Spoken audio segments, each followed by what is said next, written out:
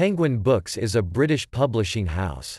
It was co-founded in 1935 by Sir Alan Lane, his brothers Richard and John, as a line of the publishers the Bodley Head, only becoming a separate company the following year. Penguin revolutionised publishing in the 1930s through its inexpensive paperbacks, sold through Woolworths and other high street stores for sixpence, bringing high-quality paperback fiction and non-fiction to the mass market. Penguin's success demonstrated that large audiences existed for serious books.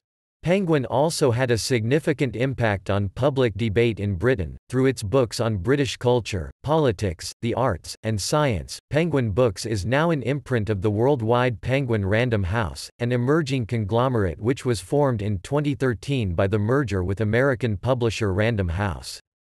Formerly, Penguin Group was wholly owned by British Pearson PLC, the global media company which also owned the Financial Times, but in the new umbrella company it retains only a minority holding of 25% of the stock against Random House owner, German media company Bertelsmann, which controls the majority stake.